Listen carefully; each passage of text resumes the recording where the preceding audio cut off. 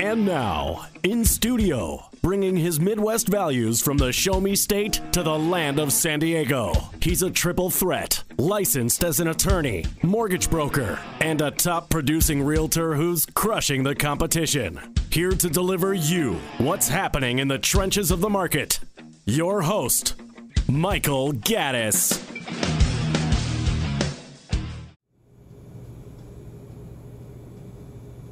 Welcome back to the Michael Gaddis Show on AM 1170 The Answer. I am your host, Michael Gaddis of FrontierLoanGroup.com.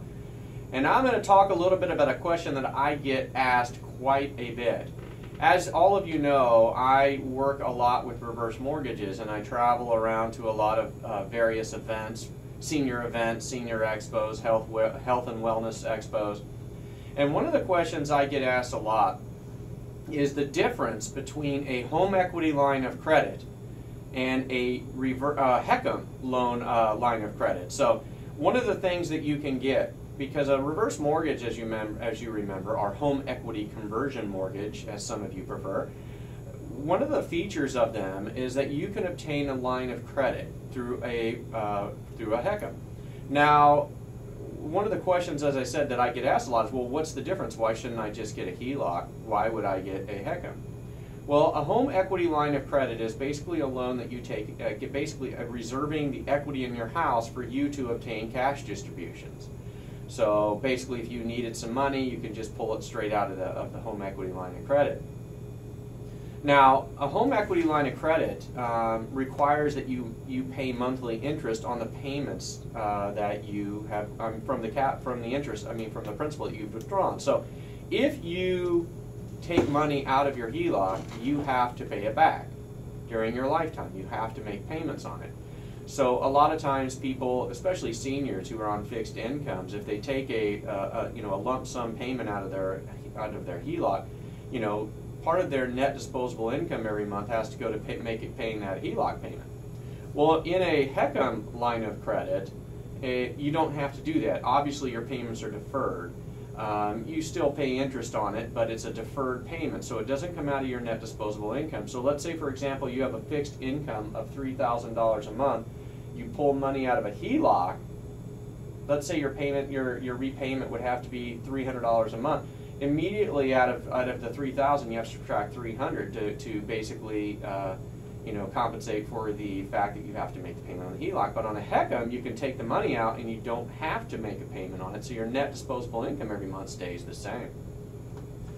Perhaps, though, one of the greatest features or greatest differences between the two is that the HECM line of credit allows you a line of credit that grows on the unused portion of the amount. So let's say you get a line of credit for $100,000.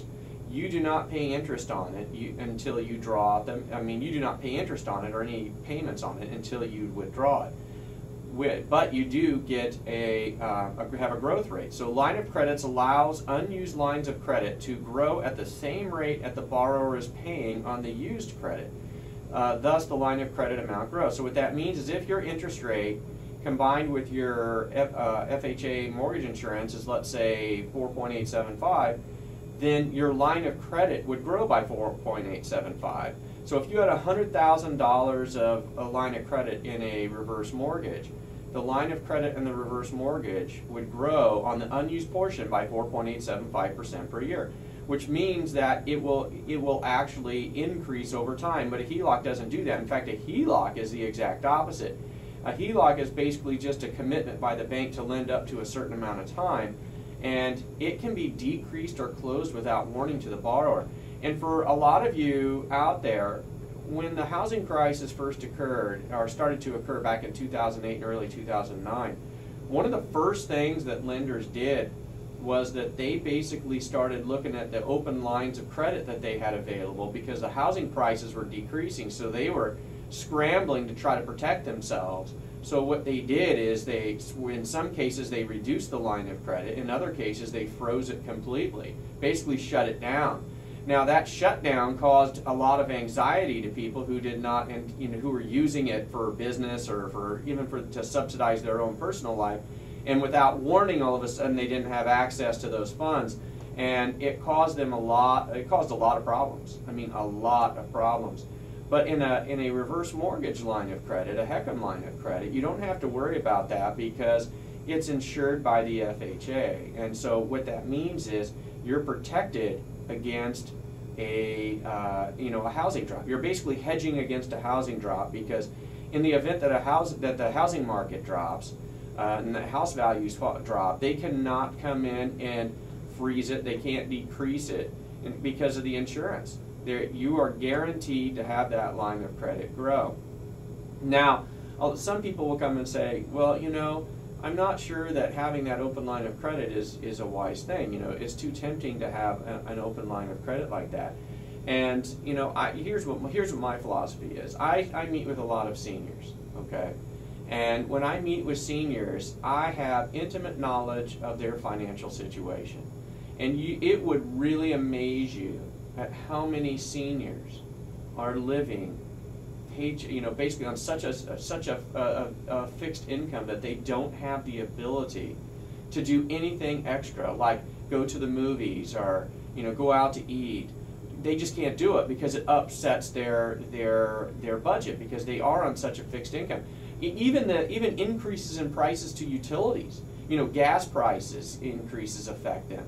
I mean, that's how they're living. And a lot of them are house rich but cash poor, which means they're existing but not living.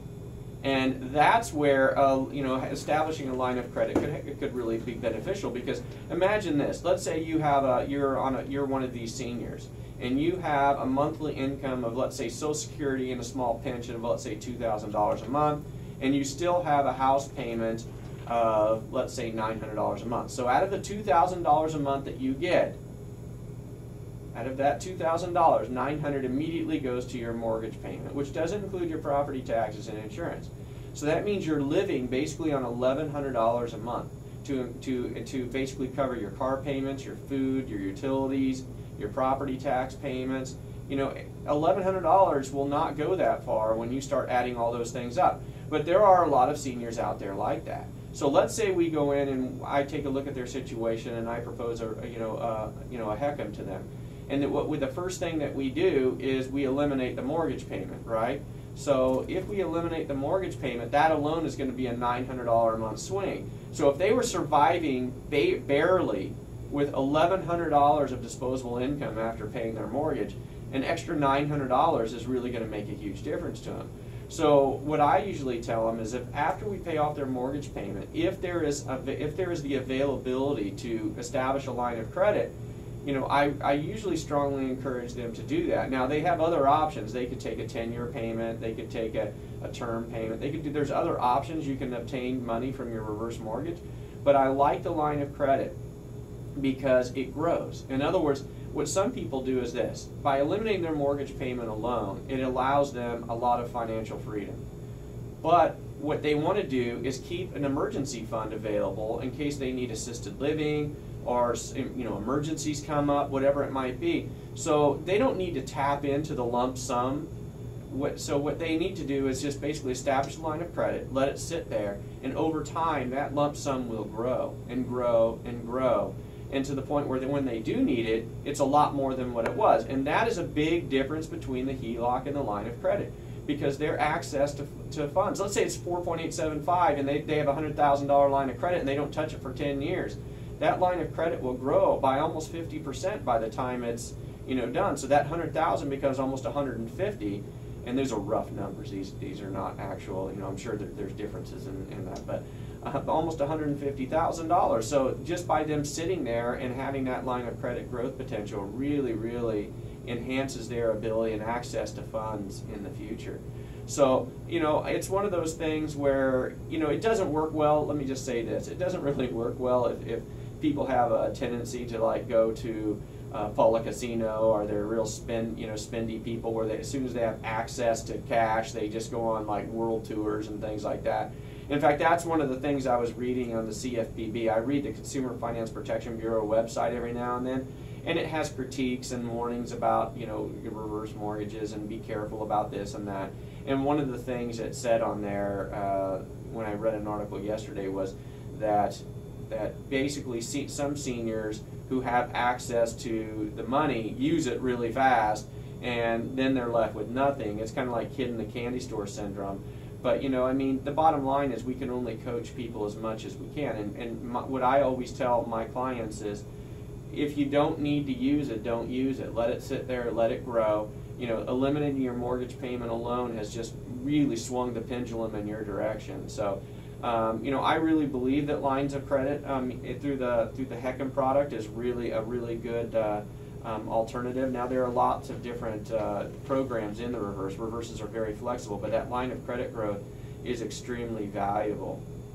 So I think that when it comes down to it, if you're analyzing the value of having a HELOC versus a HECM line of credit, if you are in one of those situations like I was talking about, where you have a very finite amount of net income every month, then basically eliminating that mortgage payment, establishing that line of credit could be of extreme value to you. So anyway, after the break, we're going to come back and we're going to talk a little bit more about reverse mortgage. Specifically, I'm going to go over some of the frequently asked questions that HUD says they receive about reverse mortgages. So you're listening to the Michael Gaddis Show on AM 1170, The Answer.